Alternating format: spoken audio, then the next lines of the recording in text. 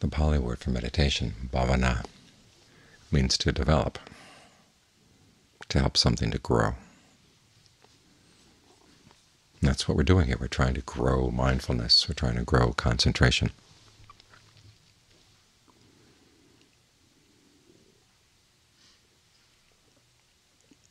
And it's useful to think about it in the same way that a plant grows.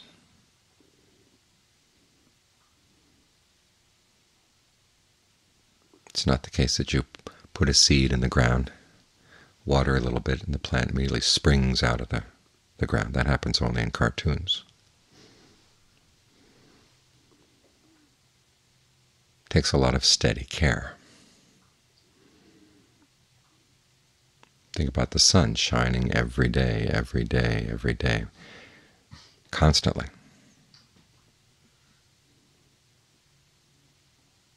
And you apply water on a regular basis, and this seed sits there in the soil every day, even more constantly than the sun. The sun, of course, goes, the earth turns, and there's no more sunlight. But the seed is there in the soil, getting nourishment all the time. It's not the case that it takes off on weekends or comes and goes. If the seed came and went, it wouldn't grow. It has to stay very still.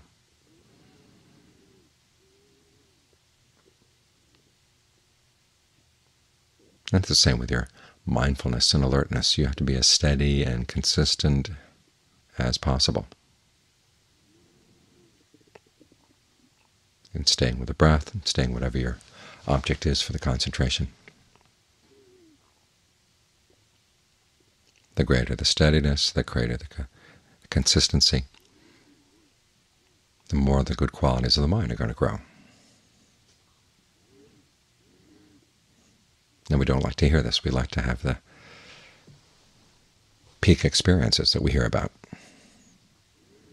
And there are ways that you can induce extreme experiences in the mind, either consciously or unconsciously. But that's not the point of the meditation. You're trying to develop mind states that you can watch over periods of time, so you can understand how does a mind state form.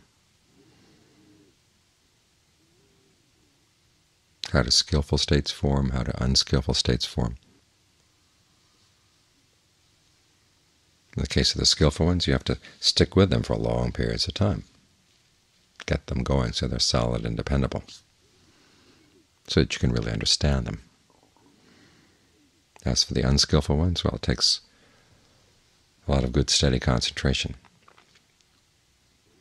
So you can maintain a foundation and watch these other states as they arise, stay for a while and pass away, without getting sucked into them. You need a good firm foundation. And you have to be used to staying with that foundation, regardless. It's like Ulysses, bound to the mast of the ship as they went past the island of the Sirens. If he hadn't been bound to the mast, he would have steered the ship in their direction. That would have been it. That would have been the end of the ship. And the same with us. As a thought arises, we're so used to just going into the thought, inhabiting it, that it requires a real training in new habits for the mind not to get pulled in, for it to stay and just watch these things as events coming and going in the mind. So you're trying to get a really good, solid concentration here. And for the concentration to be solid, the causes going into the concentration have to be solid. So if you're going to stay with the breath, you want to stay with each breath, each breath, each breath. Don't let this get mechanical. All the way in, all the way out.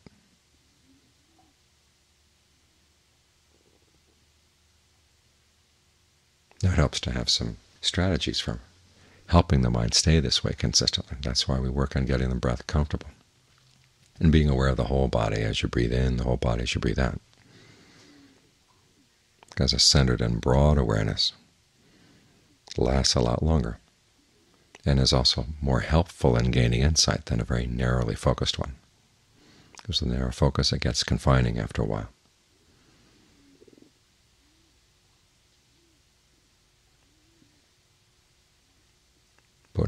nice, is broad, covers the whole body, then you can maintain this centered but broad state of mind in all your activities.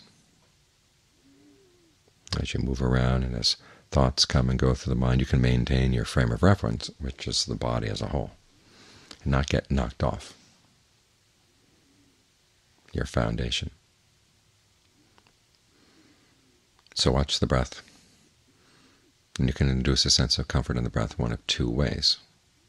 One is just posing the question in the mind, what kind of breathing would feel good? Or how would long breathing feel? See how the body responds. How would shorter breathing feel? See how the body responds. You don't have to do the mechanics. The body will take care of that for you. Just pose that question in the mind.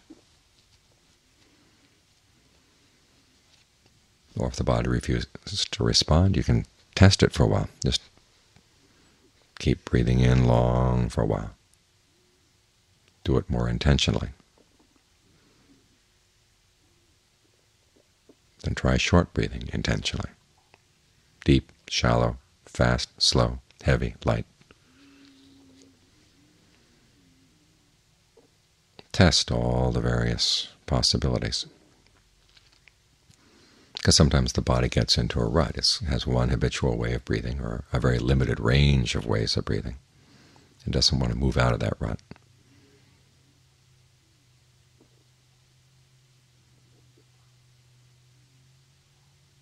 But if you force it a little bit, maybe it'll find that it actually prefers another kind of breathing.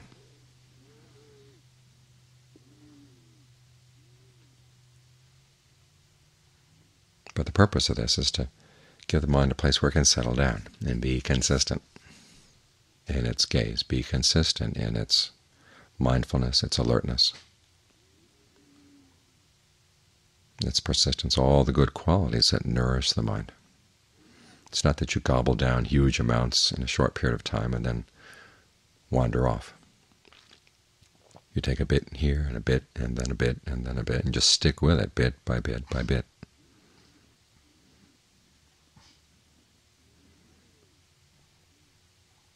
As John Fuang used to say, what we're doing is just a little tiny thing, but you have to do it consistently. In Thai, this was a pun. There's the word nit, which means little, and the word nit, which is spelled differently but pronounced the same way, which means consistently. So you do something that's just a little bit, but you do it consistently.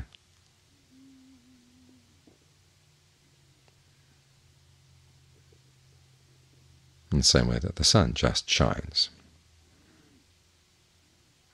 consistently. And as the seed is subjected to the consistent sunlight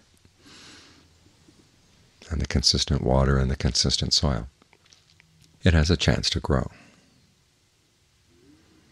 It's not dramatic.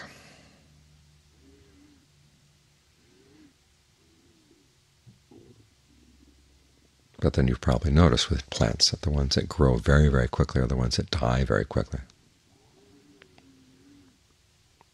It's the plants that grow slowly, particularly the trees that grow slowly. Those are the ones that are going to last hundreds of years.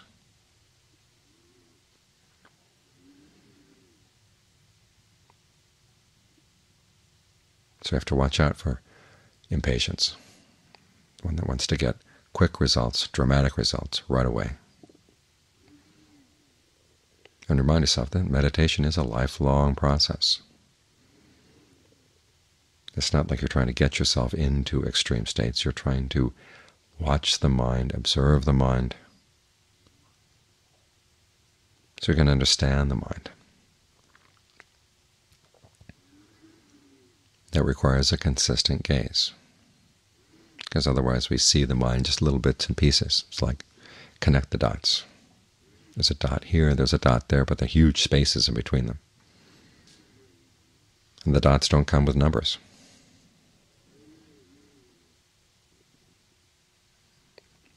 And so we end up connecting them any old which way and think we understand something, because after all we have our little bits and pieces of evidence. But if you watch things consistently, it's not just dots. You see the whole picture. And you begin to see that where you drew the lines had nothing to do with the reality of the situation at all.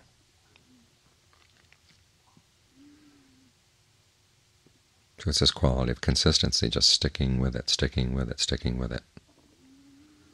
In some cases, just a little bit of pleasure comes along. Okay, respect that pleasure. Don't despise it. Don't say, well, this is a little tiny thing, it's not what I'm here for, I want something bigger, and then you step on it and you don't give it a chance to grow. Because plants start out that way, just little tiny shoots coming out of the ground. And if you step on the shoot every time it comes out, it's not going to grow. So when there's a little bit of pleasure, nourish it, protect it.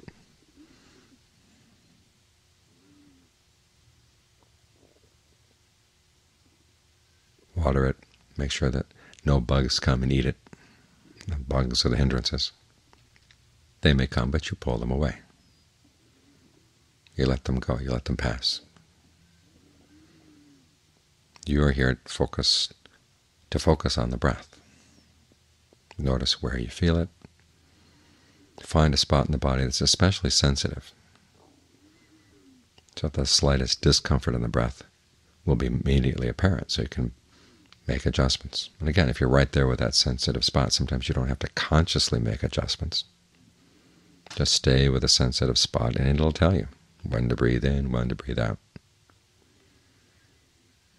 But the important thing is that you try to be as consistent as possible, as steady as possible with your gaze. It's like trying to light a fire on a windy day. You have to protect this little tiny flame until ultimately it catches.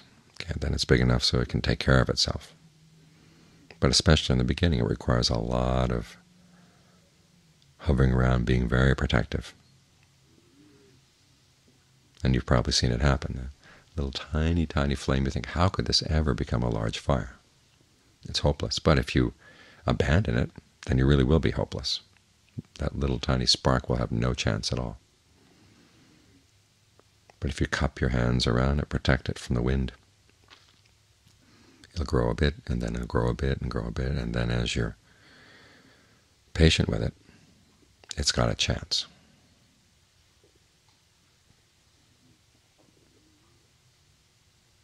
Or you can compare it to sharpening a knife. In the old days, they didn't have these mechanical knife sharpeners.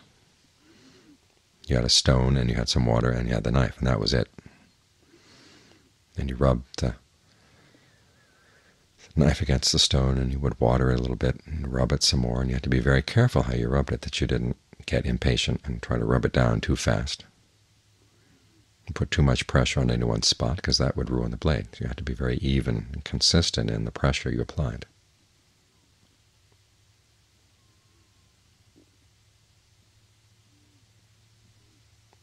And you found ways to encourage yourself as you were doing this. This is one of the skills that many of us have lost, is how to keep the mind entertained and how to keep it occupied with a slow process that requires consistency and requires patience.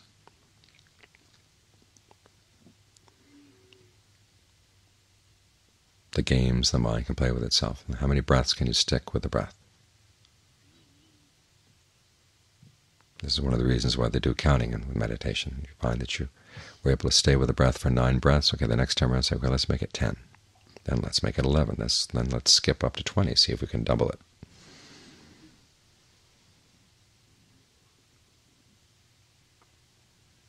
Whatever you can do to keep the mind occupied, keep it absorbed in what you're doing. You can play with the breath, experiment with it. The important thing is that you are as consistent as possible in watching it.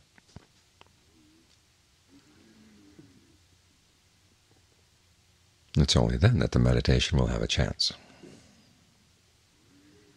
And the good qualities that you want in the mind really will have an opportunity to grow.